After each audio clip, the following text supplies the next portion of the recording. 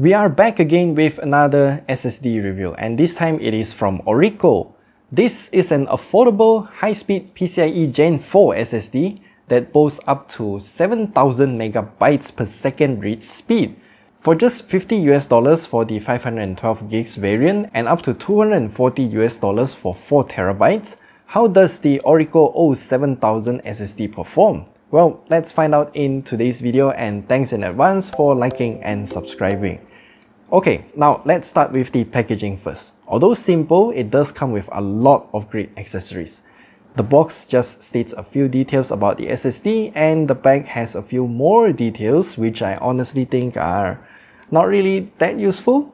Now, opening up the box, we have all of the things that are needed to install the SSD onto whatever devices that we have. It includes an SSD screw, a screwdriver, surprisingly, and also a rather elaborate heatsink for the Orico O7000 SSD. It comes with a back and front piece for the heatsink alongside two pieces of thermal pads. Though if you are installing the SSD to a motherboard with a heatsink already, then just use your motherboard's heatsink, because that is what I did as well. The SSD itself is rather simple in terms of build. Only one side of the SSD has NAND chips. The NAND chips used on this SSD are as shown on the screen, and I can't find anything online at all. According to another review from Tech Power Up though, their unit of the Orico O7000 2TB variant has different NAND chips. The Orico O7000 is using the Maxis MAP1602A-F3C controller, and also this is a DRAM-less SSD. This will affect the performance, but we will talk about it a bit later.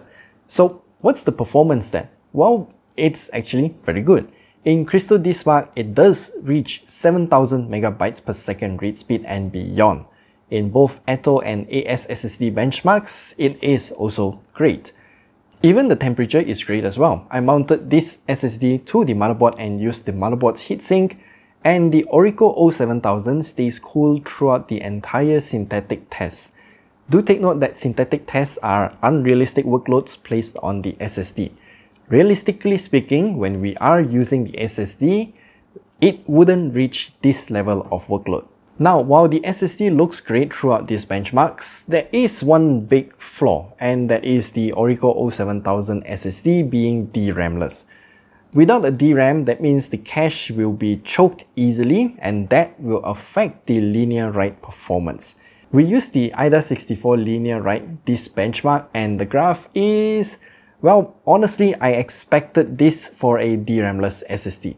Once the SSD is filled up, the write speed drops drastically and does not recover until the end of the test, which is why it took over 3.5 hours to finish this test.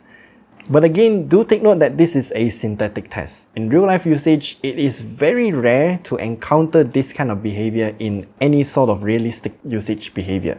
So don't worry about it too much unless you are continuously writing a lot of files to the Orico O7000 SSD. The Orico O7000 SSD is actually very suitable for all sorts of usage too, ranging from using it as a boot drive or a game drive or even an external SSD for superbly fast file transfers. Orico themselves also have the option to buy the O7000 SSD bundled alongside a USB 4 40 gigabits per second external SSD enclosure too. And this is an actually good SSD enclosure. I am using one already for the past 2 years, and it performs very well. Paired with the Orico O7000 though, I think that this will be a very enticing offer. Plus, if we choose to upgrade the SSD to something with a larger capacity in the future, then we can reuse the enclosure too. So there's that. And finally, the price.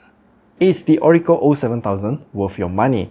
It's actually very good in terms of performance, but in terms of value, we'll have to calculate the cost per gigabyte, and everything is as shown on the screen here. The cost per gigabyte is actually really good as well. It gets better as the capacity increases, but please do not purposely go out and buy the 4TB version if you don't need that much capacity. Just know that even if you do need to buy the 4TB variant, you are still getting a good deal. An even better deal actually. And that is all that we have to share with you here today. The Orico O7000 SSD. This is an amazing SSD that you can use practically for everything, and yet it is also affordable. Do let me know all of your thoughts down below, and we will see you guys in the next video. We rarely do SSD review videos, but yeah, I think we should do more, right? Because we are all using SSDs now anyway. So yeah, let me know all of your thoughts down in the comment section below. I would like to know how you would use the SSD, what would you use it for, and also would you use it as a boot drive, game drive, external SSD, whatsoever, and also what's your requirement. Yeah. We'll see you guys in the next one.